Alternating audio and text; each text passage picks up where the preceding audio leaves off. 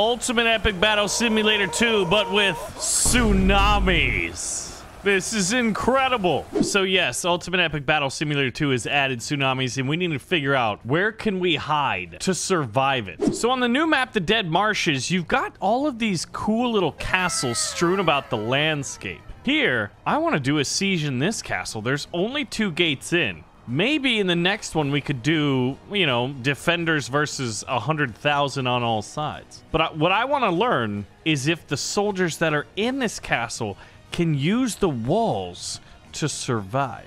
Now, you'll notice in the top middle we have a number of special abilities, like being able to shoot shotguns. We also have nukes, which we'll fire off into the desert there. Oh, please don't blow off. Oh, are these guys dead? I didn't mean to hurt you guys. Yeah, but we got mushroom clouds and nukes. And then there's another special ability called Noah's Flood. Now, when you fire it, you expect to see, well, a flood, but instead you get this. Hello. It looks like I'm dropping like a million blackberries, and then they turn into this. And I guess that's pretty cool looking. We're basically building the Burj Dubai Tower just using water. Once it hits, it spikes up, and that's pretty cool. But, like, does it do enough? Well, I guess we could run a little test. Currently, we've got 851 soldiers in here. What if we flooded them? Does it kill them? Oh, it actually does. Okay, so they can drown even if it's only for a couple seconds of being under the water. Oh my gosh. Okay. I like how these guys are still alive because their heads were able to stay above water, which is kind of how drowning works. A lot of people miss swim class, that's for sure. But there's 12 people surviving. But there's a lot bigger castles out there. In our last video, we went to see if 1,000 soldiers could hold this castle. And here they are right here to see if they could defend against 100,000. We're going to kick this battle off because first, before we see whether or not fortresses can defend against tsunamis, we need to understand the true power of a tsunami and honestly how they work, because we know how shotgun smites work. Hey, look, that's actually killing a fair amount of people. And we know how Noah's Flood works, but I've never really fired a tsunami off. And we definitely know how nukes work. Oh gosh, that actually, oh, surprisingly, like if that was a real nuke, they would have sent a blast wave out that would have knocked a lot of people on their tukuses. Tukuses? Tsunami. So let's try the tsunami. Oh wow, these guys are really fanning out. They know that something bad is coming, so let's hit one of these flanks. So I don't know whether I fire it and it goes in a certain direction, so let's just do a test. These guys are terrified. We fired the tsunami, and it literally just summons it out of nowhere. And look at this. Oh my gosh, yeah, look at the number of units that are just getting destroyed. They do try to avoid it, though, which is pretty incredible. But the tsunami itself is very, very powerful. But I guess it does kind of trickle down at some point. There's this giant, like, what if you had, like, some kind of a wizard or a watermancer or whatever they're called? Aquamancers? Yeah. And you're like, you're Gandalf, and you're like holding the gate, and you're like, all right, summon the tsunami. And you just fired it at the gate. They have about 90,000 troops. And you just summon the tsunami, and look at all these people that are charging into it. Oh my gosh. This is biblical. Like, Lord of the Rings doesn't have stuff like this. I mean, I guess they did, right? There was that little, like, horse river magic trick thing that Arwen did. Oh my goodness. They are down.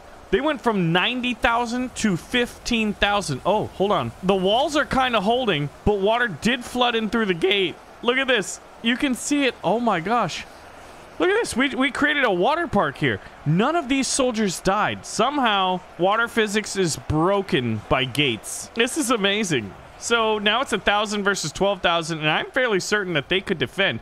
Oh, but the water does linger around, and it's causing this, like, mass migration. But instead of a migration, it's like, we don't have homes. There's a lot of homes in here. Let's lay siege to this city and raid it and loot it and move in. So now the soldiers are pouring in through the flank here. But if none of these soldiers died, surprisingly enough, then I think these guys would get through, but they would be ultimately defeated by our army here. So, but that's not what we're here to test, are we? No.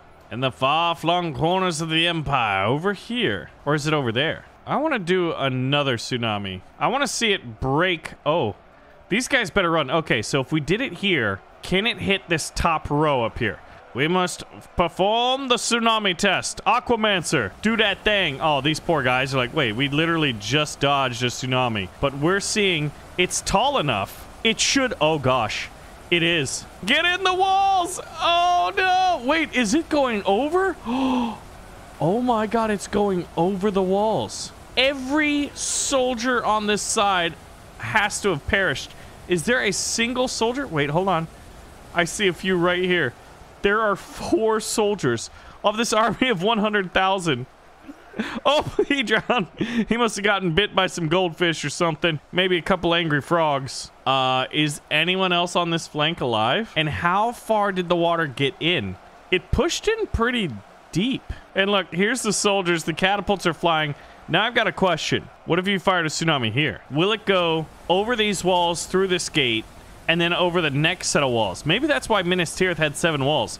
Maybe they had flooding issues way back in the day. Oh no, it's a flood. Oh gosh. Uh-oh. Do these guys survive or do they drown? Oh no.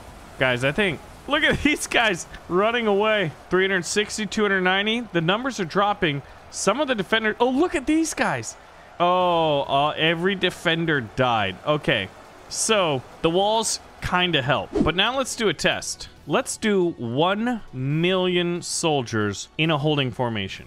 We need to put them in an open field right there. Because what we need to understand is if 1 million soldiers can survive. Now, this one is on a cliff and a wall. So we're going to start this battle. Those men were sent to hold formation, so they should wait us. You can actually see them all out there. Wow, that's nuts. Okay, we summon the tsunami right here. And then, yeah, because like, look at this. This is very heavily elevated. I think the water, oh, okay, it rises. This reminds me of the game Creeper World. You guys ever play Creeper World? Oh my. Okay. Yeah, even on a cliff and with strong medieval walls, I think every soldier in here is going to lose the ability to breathe air and instead breathe water and die because we don't have gills. Is there a single soul? I guess you could put men up on the walls. I just realized that like a really fun mini game or a really fun game could be like making a game where you have to survive flooding natural disasters using buildings and earthworks.